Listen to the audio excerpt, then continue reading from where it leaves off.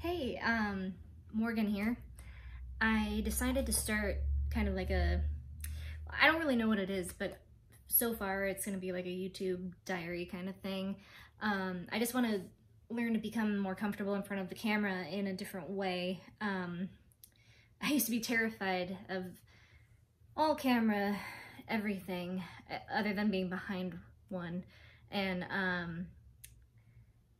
now, you know, I've really pushed myself into becoming comfortable with modeling and posing for photos, but now I'm trying to branch out more and do the moving pictures thing. So that's what I'm working on. I don't really know what I'm going to talk about yet. I have many things to say. I have many things I want to say. I'm not sure how to say them yet. I'll solidify those thoughts later, but I guess tonight I'll talk about this wine I'm drinking, which is absolutely gorgeous. It's Jacques Girardin Bourgogne. It's a Pinot Noir. I don't know where in France, Côte d'Or. I don't know France well enough to know exactly where that lies on a map. It's a Burgundy. Okay, so it's in Burgundy. Again, I'm not really sure what latitude that would be, or the longitude. I've only been to the south of France. I've only been to Caen, really.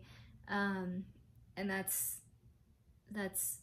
definitely wine country, but it's not this wine country, apparently. Anyway, this wine is so interesting because it's a Pinot Noir that expresses itself like a much bigger wine.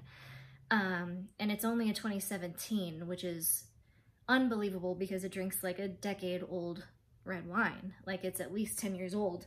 It's got mahogany, leather. I mean, look at how thin, look at how translucent that is.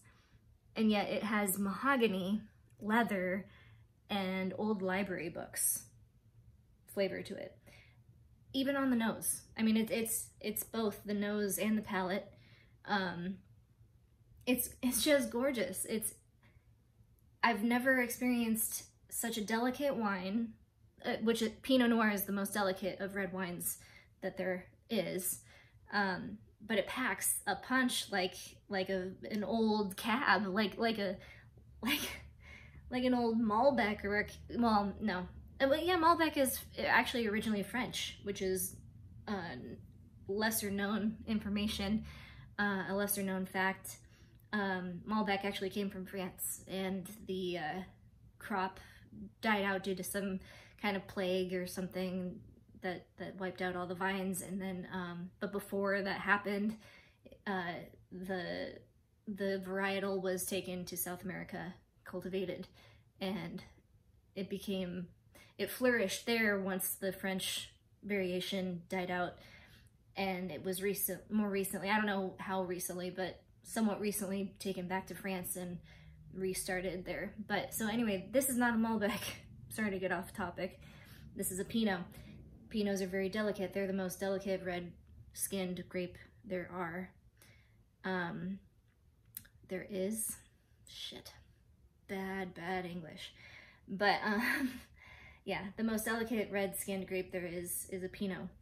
And it's very fickle. It requires very specific terroir and atmosphere. It requires a cool current to sweep over the vineyard at night. I'll talk about that more sometime. I learned how to make wine in Tuscany in 2014, and it's unheard of to make or to grow. It's unheard of to grow Pinot Noir in Tuscany because the sun scorches everything. Unless you have a mountain nearby, as this castle that I happened to stay at happened to have nearby. They had a small, and I call it a small mountain because I'm from the Rockies.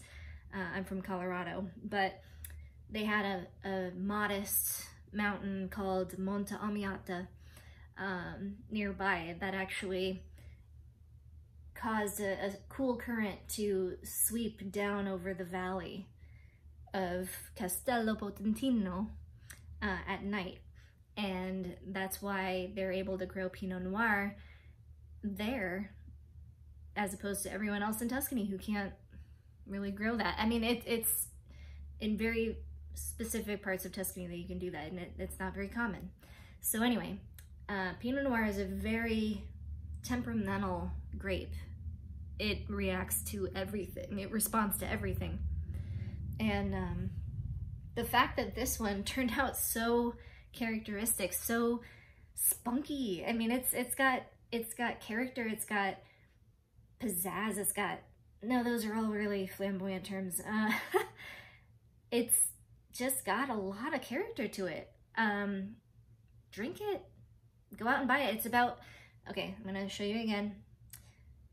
Jacques Girardin, Bourgogne, 2017. It's about $25 a bottle.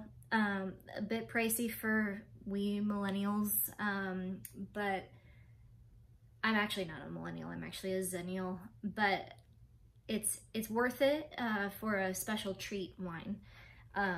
It's really just delicious. It's light in body, as a Pinot should be, but it's got so much flavor that it would really, it's even got smoke on it, actually, now that I think about it, and kind of like a gamey red meat flavor to it.